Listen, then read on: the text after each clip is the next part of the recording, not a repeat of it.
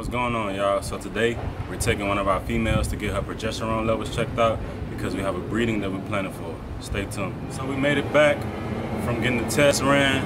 It's gonna take about an hour or two for them to come with the results. And once they get the results in, they give us a call, and then we'll see from there. Hopefully she's not too early. Hopefully she'll be right on time. But how they say, good things come to those who wait.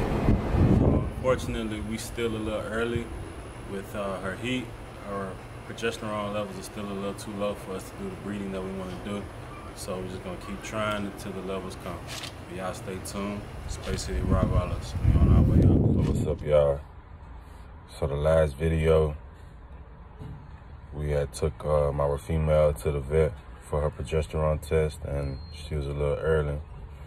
Well, this morning, we're going to be dropping her off because her levels are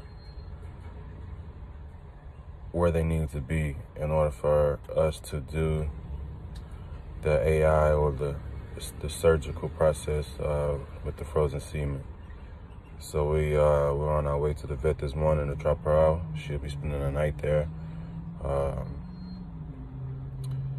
So yeah, stay tuned. What's up, y'all? So we got our girl back. The surgery went well.